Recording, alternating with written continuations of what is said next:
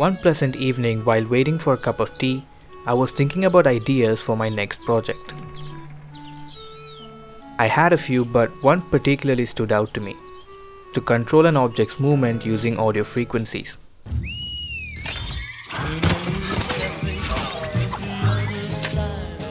This particular scene from the Guardians of the Galaxy was the inspiration behind the entire idea. I was so impressed by the meticulous and graceful movements of the arrow being controlled just by whistling. Initially, the idea of recreating the Yaka arrow seemed great, but then I grew a bit reluctant to move forward. This was primarily because such an idea had already been executed, and that too in real life. And also because I wasn't all that knowledgeable when it came to audio domain programming. But I told myself, why not learn something new? Because at the end of the day, how hard can it actually be? Oh, and there was my tea.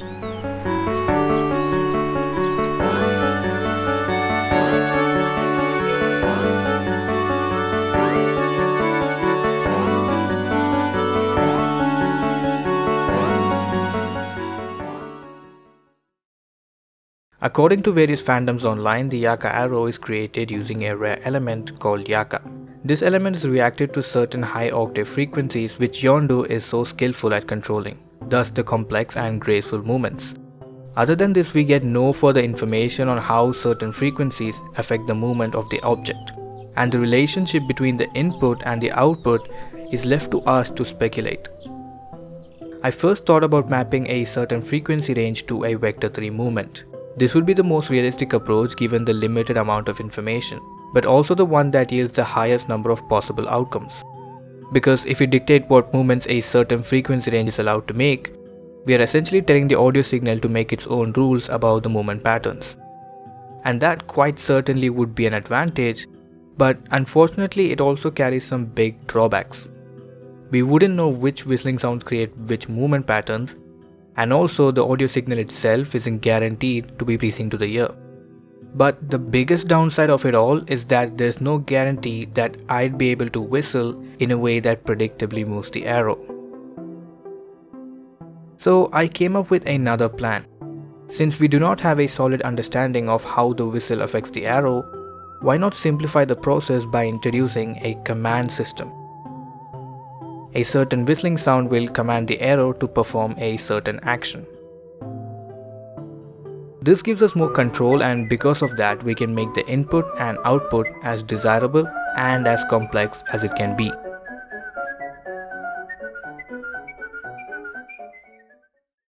So that was my plan. An audio signal works as an input and it triggers certain functions. Pretty simple, right? Well, not really. If there's one thing that I wanted to accomplish with this project, that would be to implement a real-time audio processing system. You whistle in runtime and the arrow moves in runtime, just like in the movie. Unfortunately for me, real-time audio processing or audio processing in general is a pretty difficult domain, and that's why I've been avoiding it since I made my circular spectrogram. But this time I was determined to learn and conquer at least the basics of this field. So that's where I started. I had two fundamental questions for this project. How does the computer know what a whistling sound is? And how do we tell the computer to make distinctions between any two whistling sounds? The basic approach, like the one you see in Jake Laser's video, is to simply define a threshold frequency. The graph changes based on the pitch I do. If the whistling sound is higher or equal to the specified frequency, it is classified as command 1. If it is below or equal to a second specified frequency, it becomes command 2. And lastly, if the sound is out of the frequency range, it becomes noise. Even though this is a plausible approach to my problem, it comes with some serious constraints. One of which is that it only works for monotone frequencies. So if you were to whistle with any musical intent, only the frequencies defined to get recognized, not the signal as a whole. If we had to solve this problem with the same approach, we'd have to define every single frequency within a certain audio signal. Which brings us to the other problem. Even if the order of these frequencies are different from what we want to classify, they'll still be classified as our audio signal. Sure, there are workarounds for this, but this solution just wasn't suited for my project. In order to recognize audio signals as a whole, instead of just its frequency components, I decided to settle on audio classification algorithms. Audio classification is used to classify audio signals based on what's called their features. These features serve as a kind of fingerprint or a unique signature for any given sound. One of the popular means of extracting these features is to use MFCC or melt frequency cepstral coefficients. MFCCs are meant to extract the human perceivable qualities of a sound. So even if a melody is being played on two different instruments, the program will still be able to recognize the melody as being under the same class. This is important because in the real world, there's no guarantee that the sounds we want to classify will always be the exact replica of one another. Armed with the new knowledge, I roughly planned out my pipeline. First, I was going to use an audio classification algorithm to classify whistles into 3 different classes: kill, blast, and silence.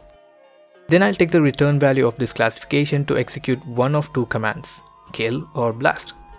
I initially planned for all of this to be executed within C# and Unity, but as you'll see in just a minute, the pipeline had some other plans. I began by testing an audio fingerprinting library that I found on GitHub. This library does exactly what its name suggests. It cross-checks fingerprints of a given audio file against the ones it has already extracted. So I started by giving it an audio file to serve as my definition. Then, once its features were extracted and saved, I tested by giving it the same audio file, this time as the input to classify. And it worked. It worked accurately across a wide variety of audio files.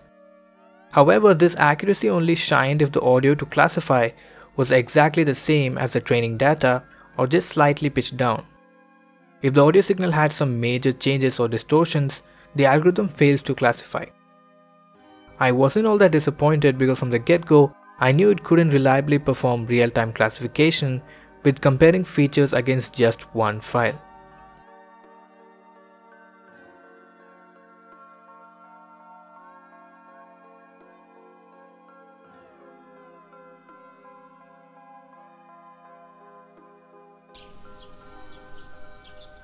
Since all of the previous methods either failed or gave undesirable results, I finally moved towards the popular AI techniques, specifically deep learning models.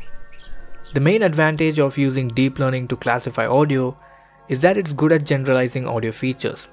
It's not strictly limited to 1 or 2 features, but rather learns to predict what a given feature might be.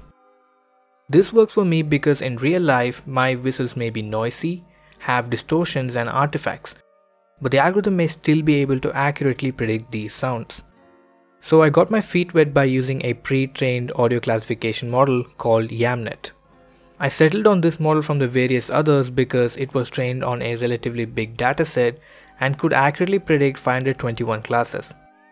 Setting up YAMNet wasn't all that hard, and during testing, it predicted sounds with decent accuracy. I think now would be the right time to point out that all of this was done in Python. At the time, I was too busy getting a working model set up, I had completely forgotten about my pipeline requirements. By the time I realized this, I decided to keep going and implement a real-time feature into the model as well. Now, even though I had YAMNet set up, I didn't actually have an audio classification model for my specific needs. You see, even though YAMNet can identify 521 different classes, the whistles I wanted to classify wasn't one of them. YAMNet did have a whistle class, but it cannot differentiate between whistles. So I somehow had to add my own custom whistle dataset into the already pre-trained model.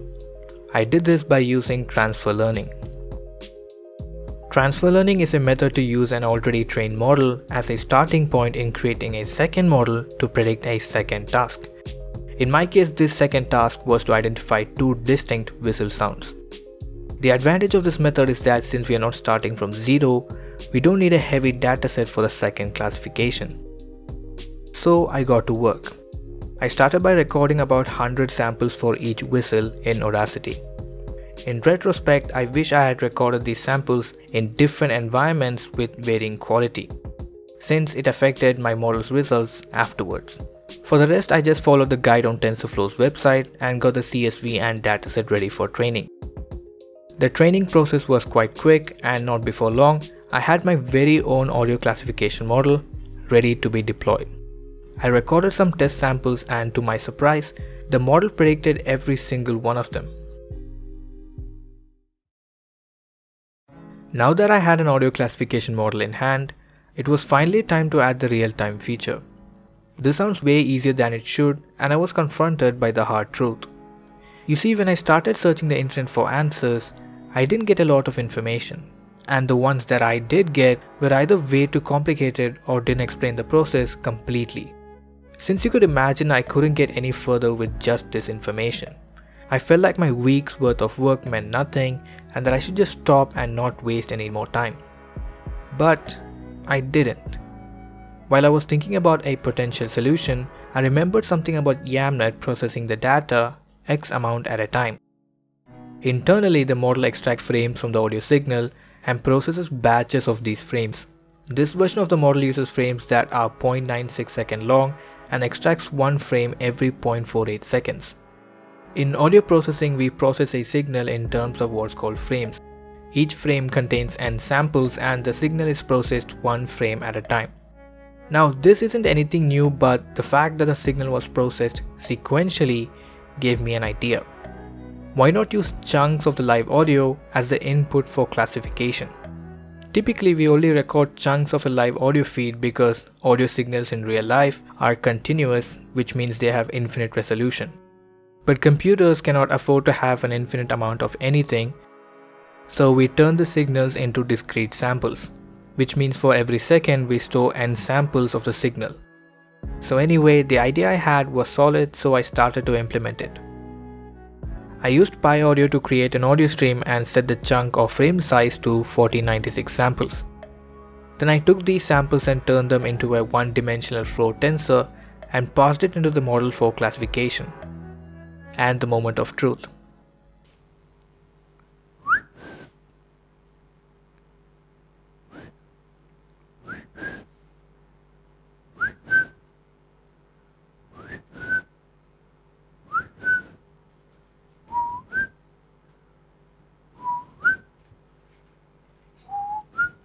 It works.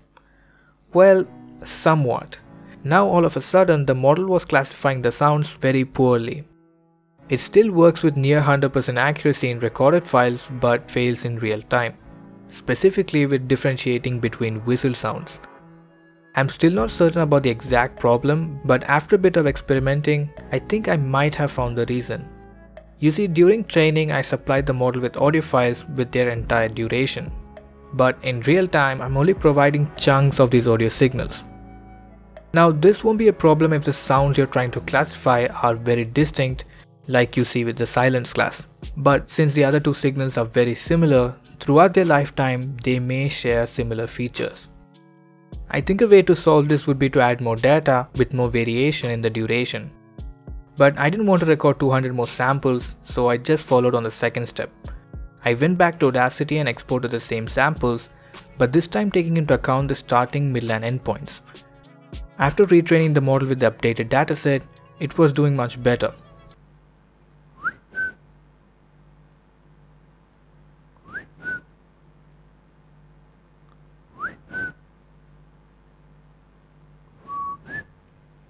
Although not nearly as accurate as static wave files, I felt like it was more than enough for this project, so I moved on. It was finally time to implement all of this in Unity. But as you know, the audio classification was done in Python and Unity uses C#. How was I going to work with this limitation? Well, first I tried to use Unity's Baraccuda plugin, which allows you to use machine learning models inside of Unity. But that ended up being a complete disaster.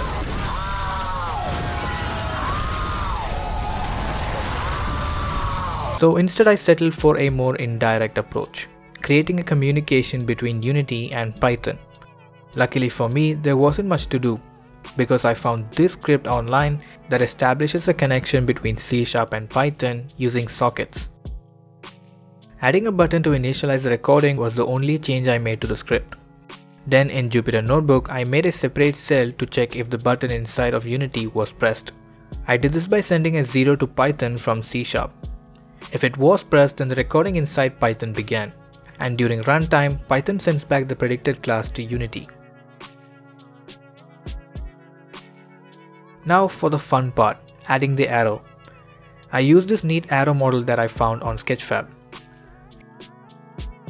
In order for the player to hold the arrow, I made it a child of the first person camera. Next, I had to make two primary functions, kill and blast. I had some cool moves that I wanted to make in my head.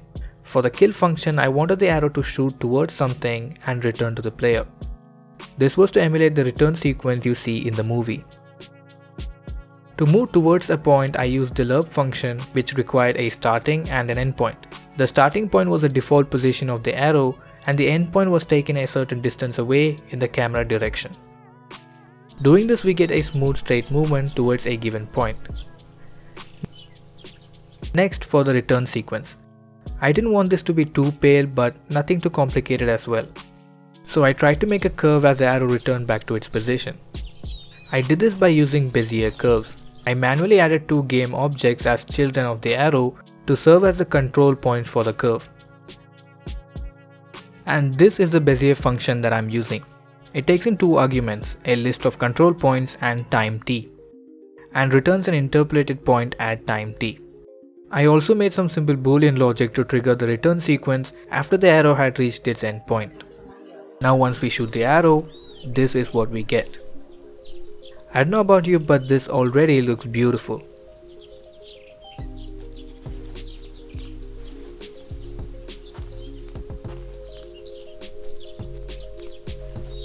As for the blast function, it was pretty simple.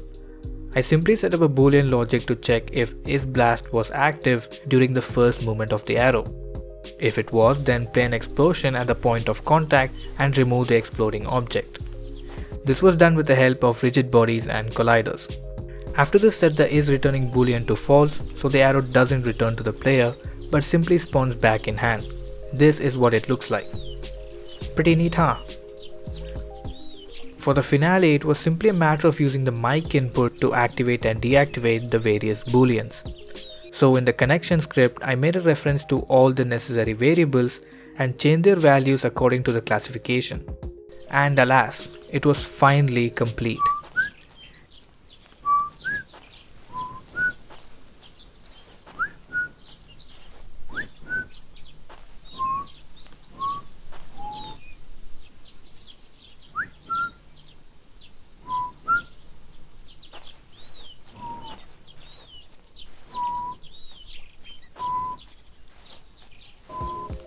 It was so satisfying to watch a weapon respond to my whistles in real time.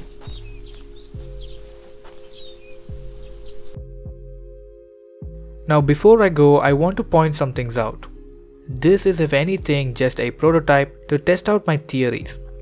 Yes, the whistling does control the arrow, but it's very unrefined and not very user-friendly at the moment. If I were to implement this into a game, it'll take way longer since I have to account for variations in everybody's whistles. Which brings me to the other problem. As you might have seen, the model isn't very good at differentiating between whistles. About 50% of the time the whistles were classified wrong.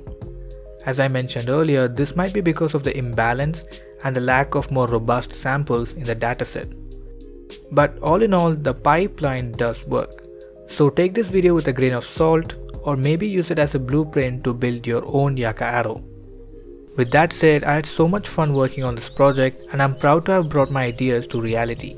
If you guys have any advice on how to improve it, do let me know in the comments below.